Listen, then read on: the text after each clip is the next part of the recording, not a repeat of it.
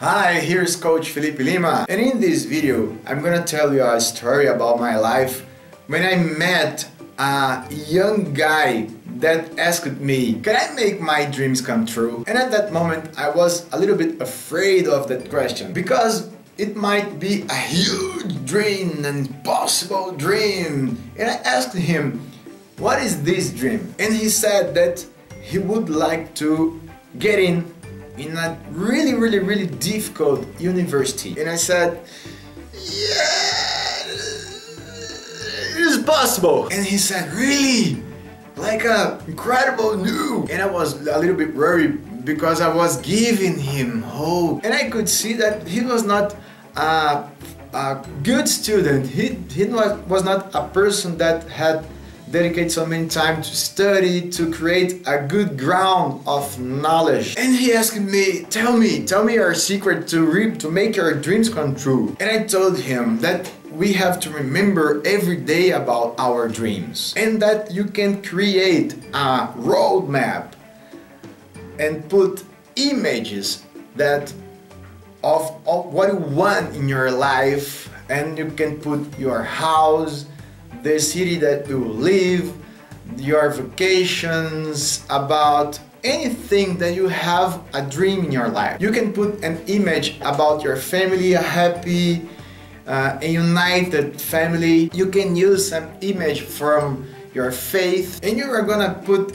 any picture that you want on the wall and make a connection with that pictures every day. So you are making your dreamer, your inside dreamer stronger. And then the dreamer can take all this energy and send to the achiever. The achiever is your inner part that make action in your life. And when I told him about this technique, he was so excited, he was so happy, he was amazed with that secret, and he left me with some worries. I sent that guy to some things impossible. Many years later, I went to that university that he asked me if it was possible to get in, and I was hired as a teacher. And it was incredible because I am an ex-dump, and it was really hard to me study, have a good memory, concentration, and do tests. But after that, when I learned learning techniques like dynamic reading, memorizing, mind maps, I have discovered the pleasure, the happiness of learning new things. And when I arrived at that university for the interview, I was amazed because I had the opportunity to teach all the incredible students being an ex-dump. And when I came to the interview, I saw many other professors, and they were really super graduated, super professionals, writers, and incredible persons. And at that time, I didn't have any specialty. I was just an engineer. And I was amazed that my resume was enough to hire me. And in my first class, I was so excited to share my knowledge, to inspire people to learn more and make their lives better. But a friend of mine taught me a strategy to the first class. I went in the class screaming, faking that I was a bad person. And I got in the class screaming, saying, why are you sitting in this way? Where is your notebook? Where are your books, boy? And I was holding not to laugh, fighting with myself to keep that image. And when I saw the end of the class, a boy was crying, and I asked myself, why is this boy crying? I haven't screamed at him yet. And when I got closer to him, I put my hand on his shoulder and he looked at me. I could see his face full of tears.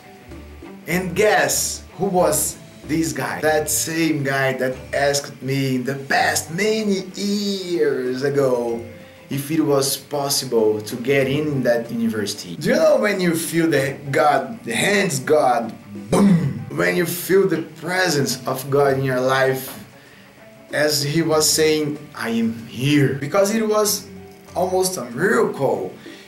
It was really difficult to get in that university. And he was a poor guy without any study, without a basic condition to get in that university. And when I look at him, he just asked me, Professor, did you receive the news that I'm here? Someone told you that I was approved here. And I said, no, I will be your professor. And he started crying even more. And I believe that a real man never cries. But at that moment, the emotion was so huge that I couldn't hold. And I started crying and I held him and everybody started laughing. Because that action didn't combine with my attitudes before. And I presented that guy, his name was John.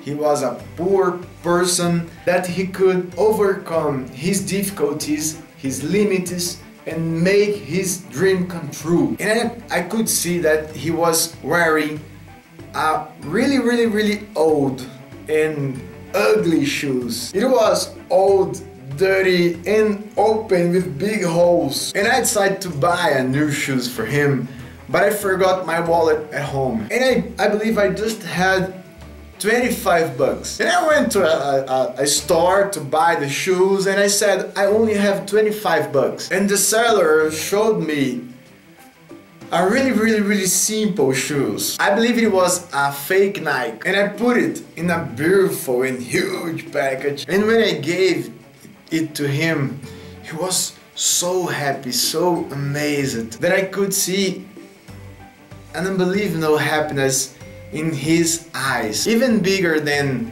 when I bought my first car, my first house, my first airplane, that smallest airplane that we have when you are a kid.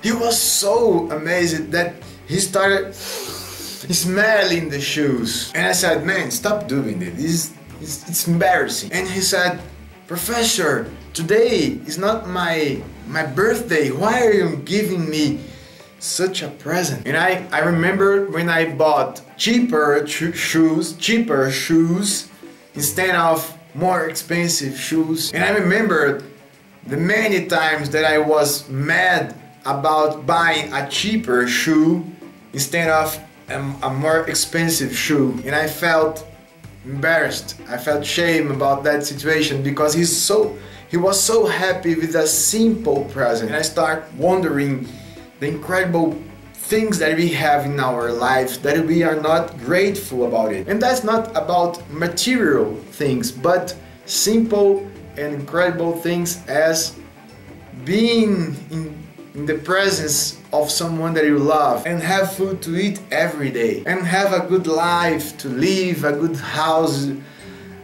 many things to do to make your dreams come true. And he left so happy with that shoe, looking at that and trying to believe in that amazing event. And the other day he came without the shoe and I was worried and asked him, did you sell it? No, I didn't sell it.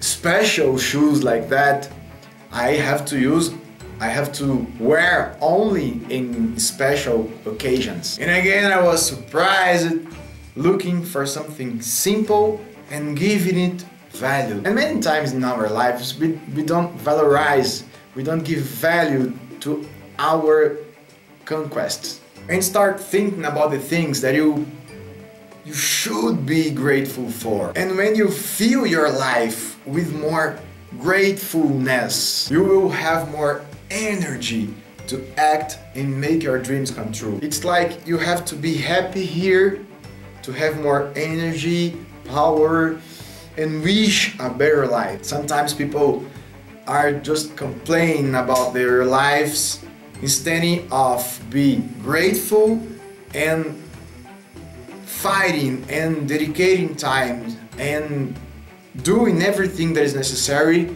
to make their dreams come true. Many years later, I saw John and he was a successful person. He was really happy. He was driving his car, and I can see the many simple miracles in our lives. And when you make this connection, something that was impossible one day, but today is not impossible anymore. You just start asking yourself, what is important in my life? What is impossible in my life? And as Muhammad Ali said, impossible is nothing.